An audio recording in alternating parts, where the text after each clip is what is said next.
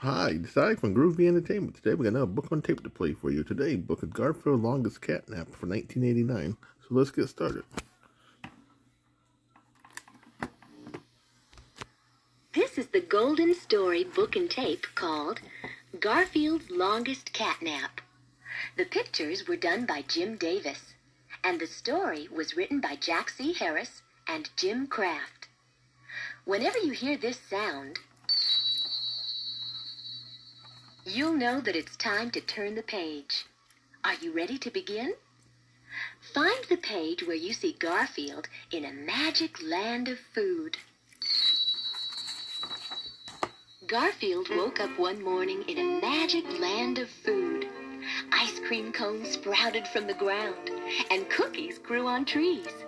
The rivers flowed with hot fudge, and the roads were made of lasagna. I don't know how I got here, but I'm staying, shouted Garfield in delight. He was just about to gobble up several miles of lasagna when he heard John's voice. Garfield! Wake up, you fat, lazy cat, said John. You've slept all day. Garfield slowly opened one eye. Thanks for ruining the best dream I ever had, he complained. You remind me of a story written by Washington Irving, John continued. It's about Rip Van Winkle, a man who slept for 20 years. 20 years? 20 years is a catnap for me, said Garfield. I could do that with one eye closed. I'd have to sleep for 50 years to feel really rested. Odie! called John. It's dinner time! Now that's worth waking up for, thought Garfield. Odie rushed into the kitchen. He was in such a hurry that he tripped over his tongue and fell flat on his face. We need a new dog, Garfield said to John. This one doesn't work right at all. There's pizza for Odie and me, said John. And here's a nice salad for you, Garfield. Salad? cried Garfield. That's diet food.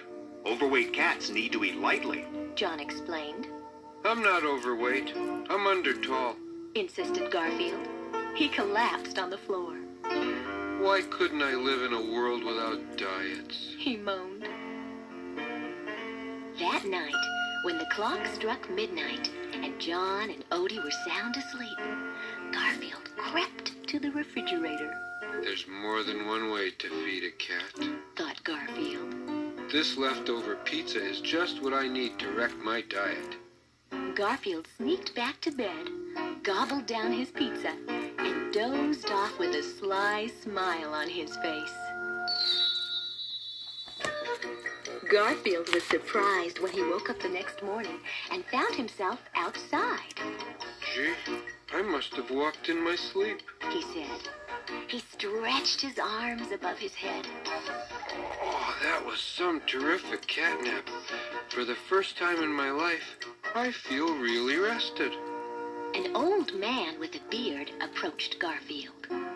You finally woke up, said the man.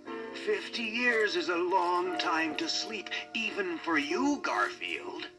It's John, thought Garfield. But he's older.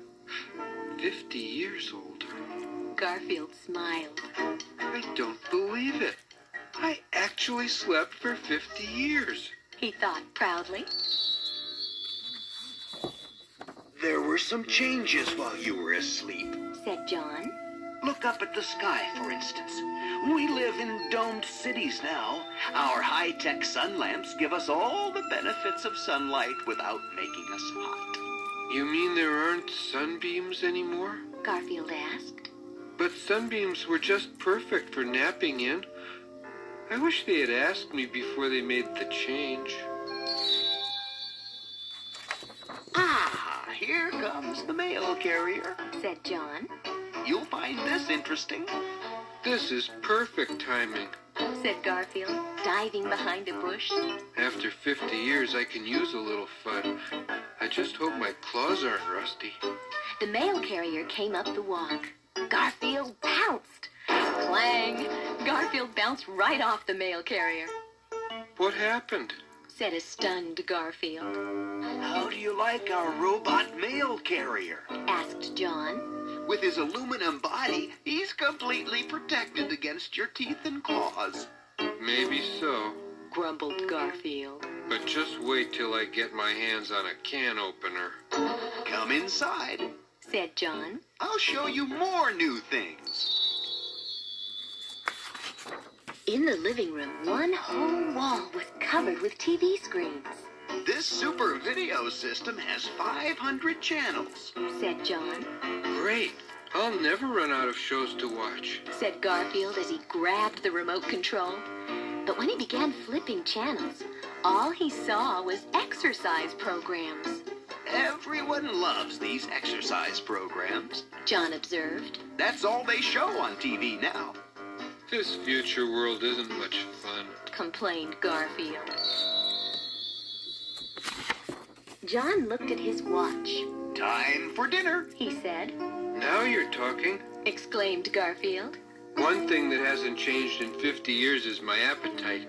I figure I've got about 50,000 meals to catch up on. Odie. John called. Odie rushed into the room as fast as an old dog could rush. He had a big beard, too, Good old Odie. thought Garfield.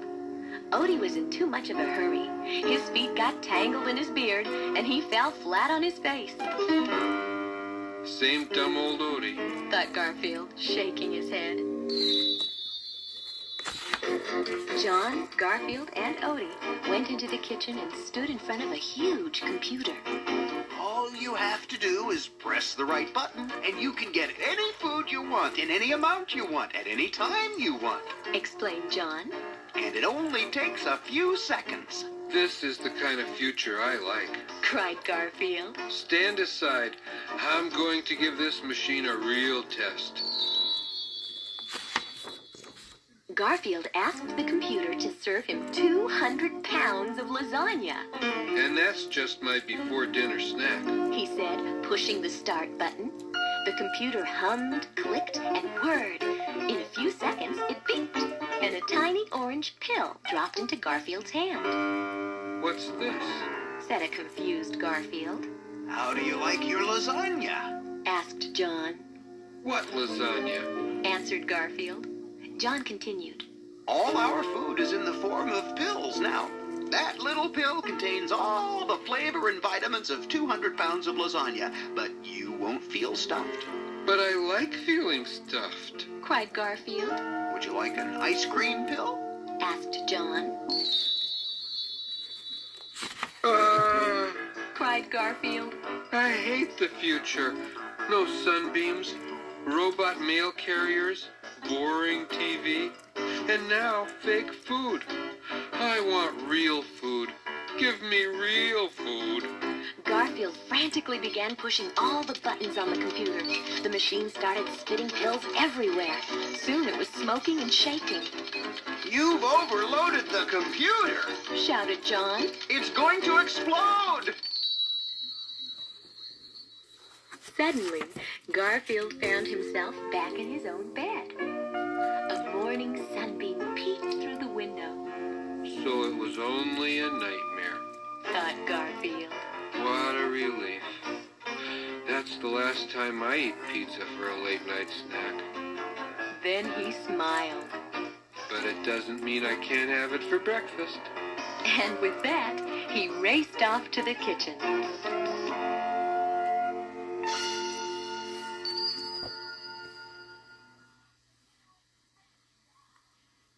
So that was Garfield Longest Catnap for 1989. So if you like, subscribe, share, and comment, and have a groovy day. Our next book will be Garfield the Fussy Cat.